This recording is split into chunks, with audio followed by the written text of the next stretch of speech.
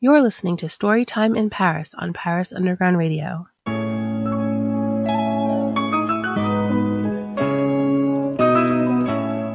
Since well before Victor Hugo looked up at Notre Dame and thought, what if a hunchback lived in there? Authors have been inspired by Paris.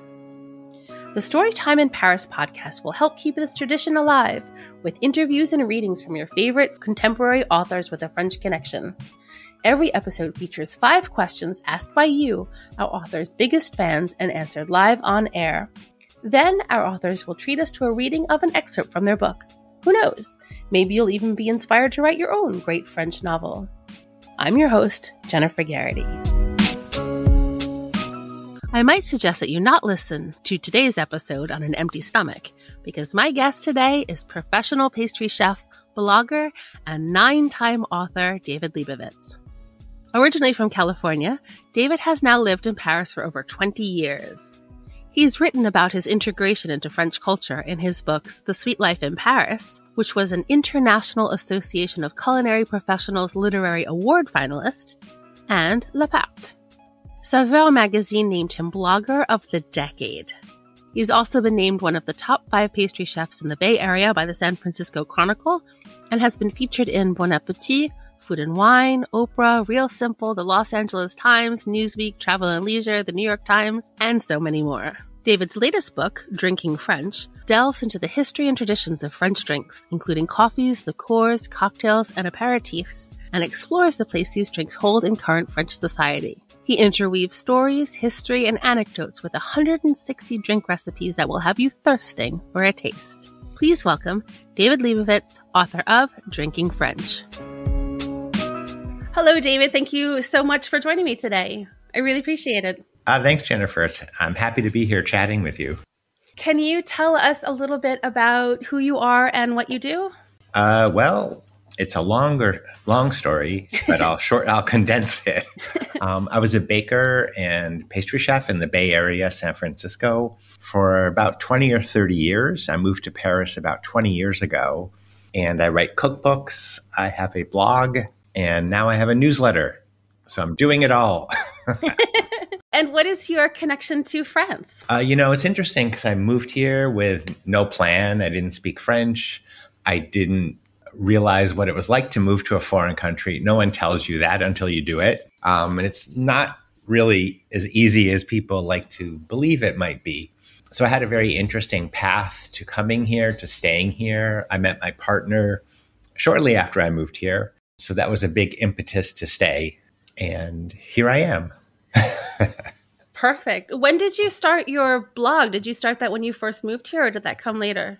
It was actually before. It was in 1999, and I was still living in San Francisco. And one of the great things about San Francisco is that it's very technologically advanced. Like there used to be computers in the taxi cabs, like Yahoo when they were a big deal, but computers in the taxi cabs. So we were early adopters. So I started writing a blog, and no one knew what it was, not even me, really. And everybody said, oh, you're wasting your time. No one's going to read this. And then I moved to Paris, and there was all this material. And I started writing about it on my blog. And then after 8 years, it took off.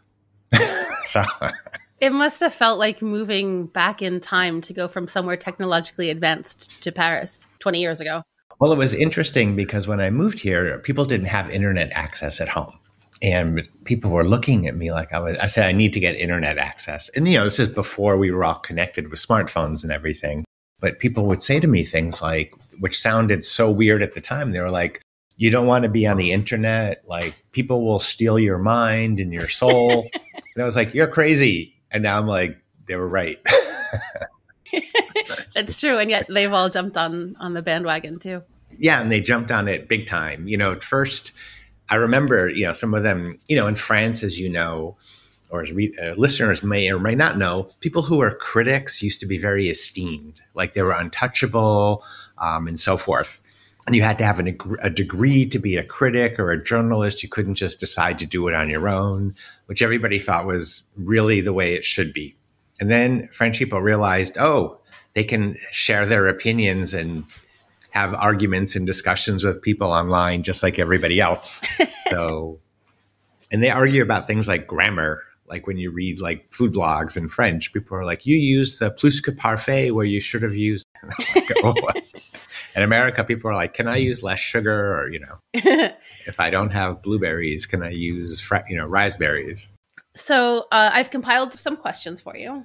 Okay. My first question is this. If you had only one day in Paris, how would you craft your perfect culinary day? So where would you go? What would you eat? What would you drink?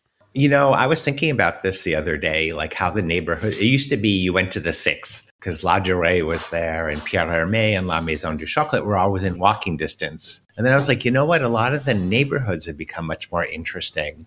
So I would probably stick to an area like the 9th, the 10th, or the 11th. Like, let's say you wanted to spend the day on the 11th. You could go to the Marché de la Ligue, which is an amazing market. There's a flea market there as well. You could head over to Moco Nuts and have lunch there. Wonderful restaurant, very hard to get into because it's tiny. It only has 8 seats. Or Septime if you want to have a more leisurely lunch. Explore that neighborhood. You could go to the Tapisserie Bakery. You could go to La Pâtisserie on the Rue Paul Bert, which is Cyril Lignac's bakery. The pastry chef there, Benoit, does a wonderful job. Have a drink. Across the street at Brez Cafe, have buckwheat crepes and cider. And maybe stop at a wine bar. So you can do it all in the 11th. That sounds perfect. Yeah, you can hear all the motor scooters going by. So along those same lines, for people who want to get into French cooking or French baking, but don't know where to start, what recipe would you recommend starting with, either because it's easy or a classic or your favorite? I think the 2 things you want to do is you want to do something that's easy and you want to do something that's relatively foolproof and that will be successful.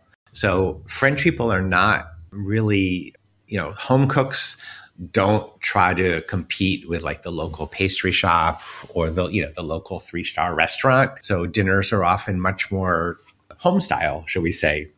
So for example, I would make something like Parisian gnocchi, which sounds kind of funny to people. They're like Parisian gnocchi, which is basically pâte à choux dough, which is very hard to screw up.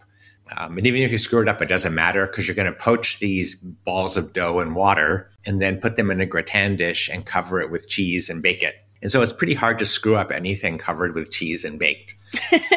And for dessert, the tarte fine, which is a thinly sliced apple tart, and you can make your own puff pastry, which I have a recipe on my blog for. It's very easy. It's sort of quick puff pastry. If you can roll dough, you can make this puff pastry.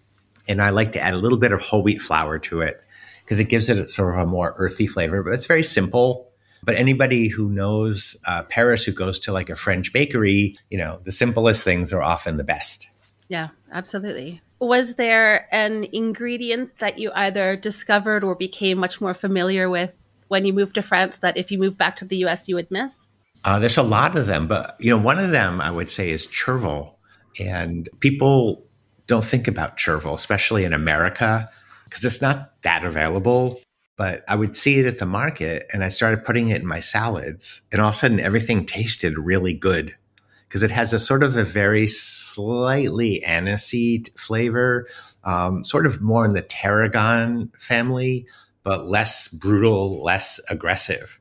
And if you make quiche, you put some chervil in the mixture. It's like adding a spoonful of wonderfulness. So chervil and access to fresh herbs. One thing, people come to France and they sometimes complain about French cuisine that it's not spicy. There's no chili peppers, but they use a lot of herbs, and that's the flavors that they build into the food. And fresh herbs here are so abundant and they're cheap. You go to the market and you can buy a bunch of parsley for 50 cents or, thyme for €1, about $1. So I miss that easy access to fresh herbs is something that I would miss if I moved away. Speaking of tarragon, I was really interested to read in your Drinking French book all the cocktails with tarragon, because that's an herb that I discovered here. I didn't really ever play with it back in the US, and I had never thought about putting it in drinks. Well, French herbs, people forget that parsley or tarragon or sage, there's not one variety. when I moved to Paris, I was putting like handfuls of time in everything like I did in America. And one of my dinner guests once said, there's way too much time in everything because the time is a lot stronger here. And tarragon is the same way. The tarragon in America, the leaves are bigger and it's a lot stronger. In France, the leaves are a little more delicate. The flavor's a little more nuanced. And I love it in cocktails. It goes great with citrus. Sometimes if you put herbs in, like foods that doesn't really belong in, like basil cookies, they can taste like pizza or oregano, which is not a bad thing. But I just found that tarragon and citrus and liquor, it held up. It held up to all these other flavors in the glass. It's very refreshing. Yeah. I bookmarked so many different drink recipes in your book, and I bookmarked that whole section. So I want to ask about your writing process because you're prolific. You've written 9 books and you're constantly updating your blog. So do you have a writing routine, or is it just when the mood hits you? And then in terms of your books, do you compile the ideas and then put them in a book, or do you start with the idea for the book and then find things to put in it? Well, my daily routine is I wake up at 3:15 in the morning. Oh my goodness. And I have a thought in my head. And then I can't go back to sleep because I can't. So then I start like fleshing out a story about it. It might be something completely silly or it might be something really interesting. Like this morning, I woke up and I was thinking about making my own dim sum. And when I moved to Paris, you couldn't get things like that. So I was making them and putting those recipes on my blog and sharing them. And now there's a whole movement, who can make what and so forth. And I was basically doing it because I couldn't get like kimchi here. So I thought, you know what, I should do a dim sum recipe and talk about that because it relates to this movement, around the world of appropriation, using things and so forth, and who can make what and why and how you present them versus just wanting to make dim sum and sharing the recipe. So I thought that was a very interesting. So I sort of started writing it down. I'm going to revisit it probably in 3 or 4 weeks. But so sometimes my process is like that. For a book, I build it. What I do is I just start a file on my computer and I start deciding on chapters, what I want to focus on, how the book's going to be organized, and then I build it from there.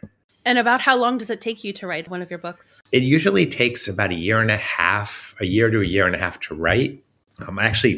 I tell people who want to write a book, I said, the hardest part is writing the proposal. I said, it took me 8 months to write my ice cream book proposal.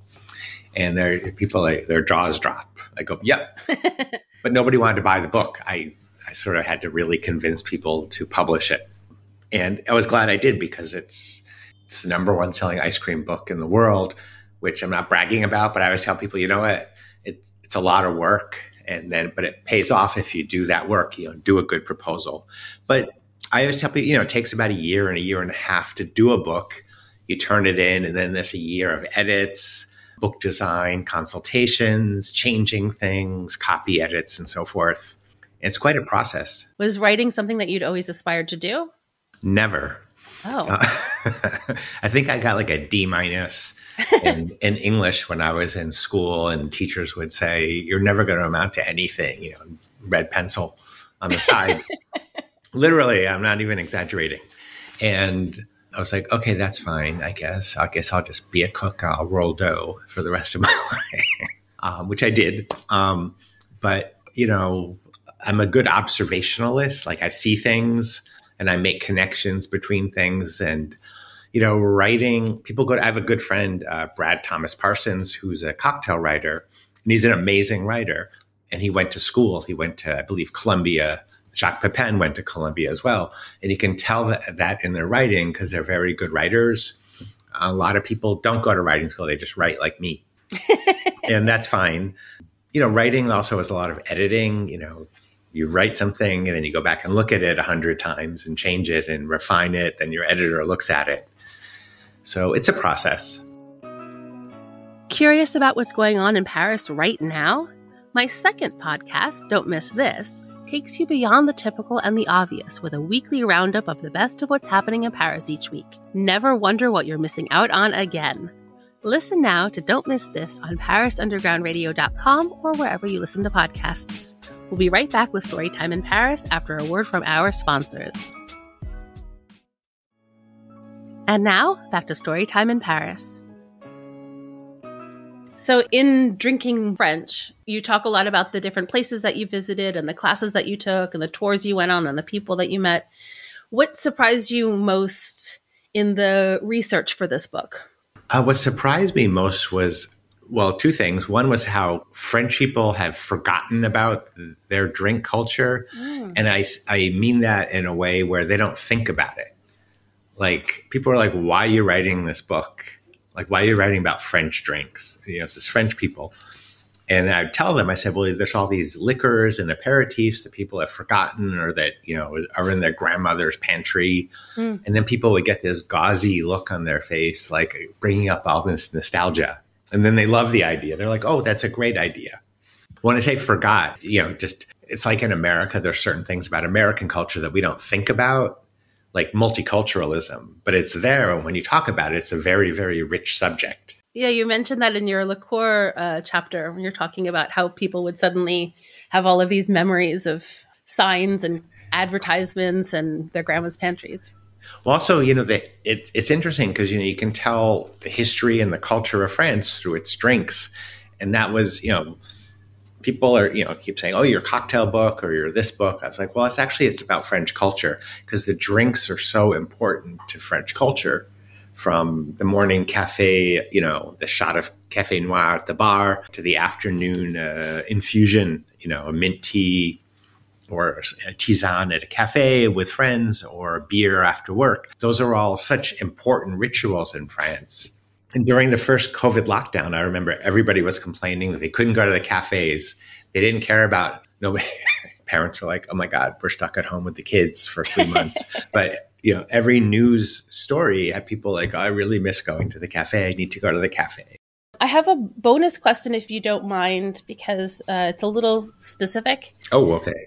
But one of your readers had a question regarding a pastry that they came to know during a study abroad program in Lyon. It's called a pogne, I think is how you say it, P-O-G-N-E. Pogne? Pogne, maybe? Mm-hmm. Okay. Poignée would be like a punch. Like, it don't punch you. It's like, you know, poignée, to punch somebody. It's apparently a brioche with red pralines. Have you heard of this?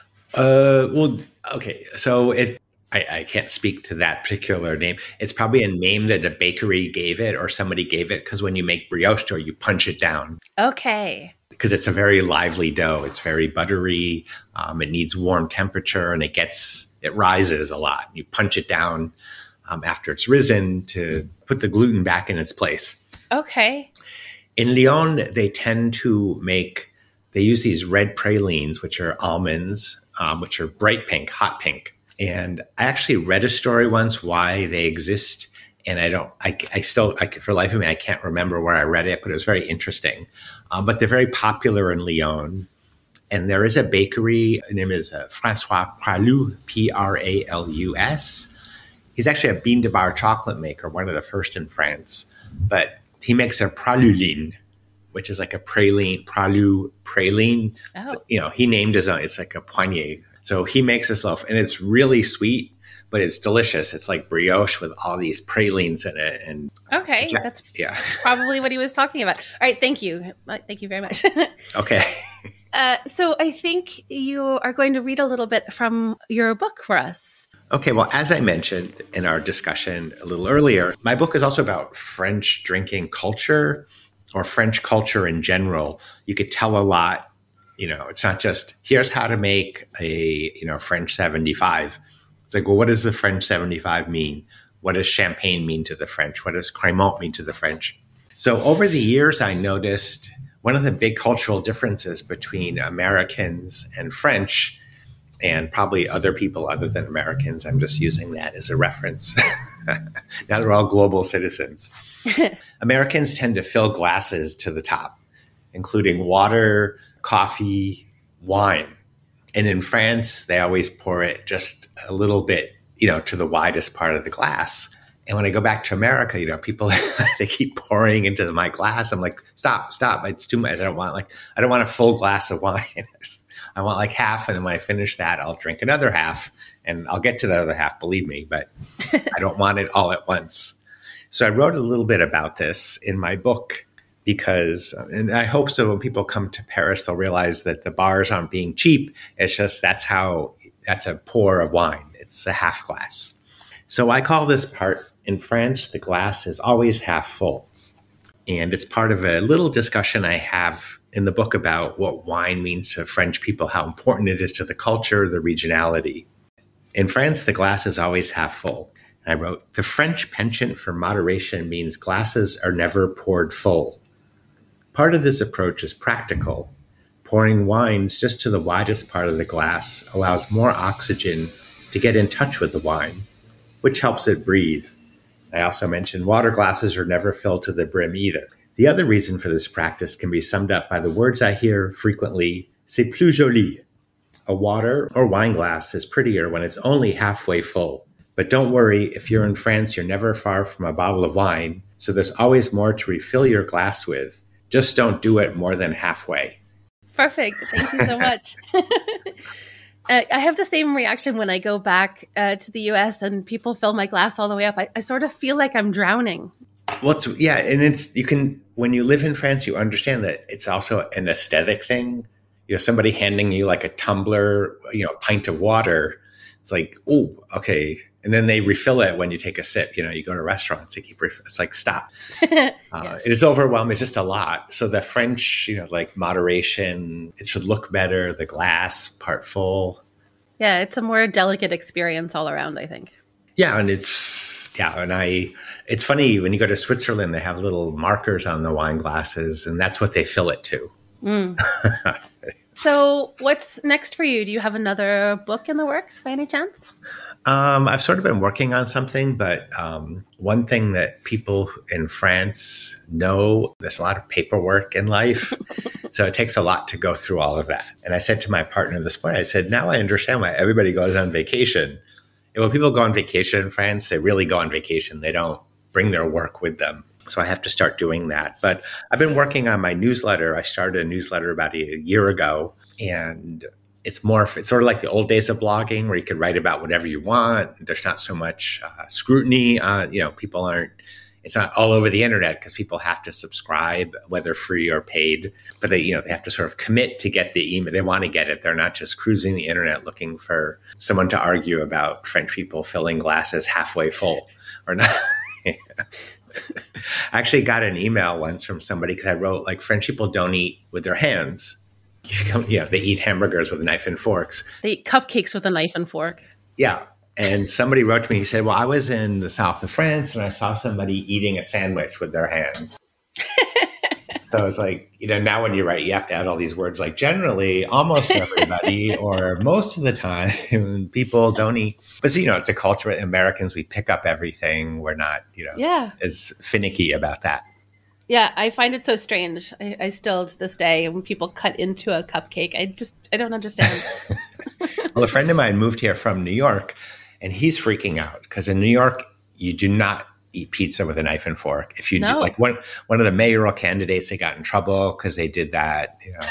He's like, well, I'm shaking hands all day. I didn't want to. People, couldn't forgive him for that infraction. I said, well, it's France. You have to adapt. Yeah. So speaking of your newsletter, where can people find you if they want to keep up to date with what's going on in your world? Well, on my website and blog at David Lebovitz, and that's with a V.com. You can find out everything. There's recipes. There's over 2,000 blog posts archived there and recipes. And there's a link to sign up for my newsletter. And I'm also on Instagram at David Lebovitz. Perfect. Well, I'll include links to everything so people can find you with no difficulty. Thanks so much, Jennifer. Thank you. This is wonderful. Thank you so much for speaking with me. Okay. Bye-bye. Bye. A huge thank you again to David Lebovitz for such a spirited conversation. You can find David on his website, davidlebovitz.com. That's Lebovitz, and on all socials at David Lebovitz. Please join me next week when I'll be speaking with Ellen Hampton about her nonfiction book, Women of Valor, The Rochambeaux on the World War II Front, the true story of women ambulance drivers on the front line in World War II France. Check back next week to see if your questions have been answered and to hear a reading from her book. Thank you for listening to Storytime in Paris. If you liked this episode, please consider leaving a rating or review and subscribe so you never miss another episode. I'm your host, Jennifer Garrity, and you can find me on all socials at Jennyphoria, JennyPhoria, and on my website, jennyphoria.com. Storytime in Paris is produced by me as part of the Paris Underground Radio Podcast Network. To check out interviews with previous guests or to discover more great Paris-based podcasts, please visit parisundergroundradio.com. This episode of Storytime in Paris was produced by Jennifer Garrity for Paris Underground Radio. For more on this show and shows like it, please visit parisundergroundradio.com.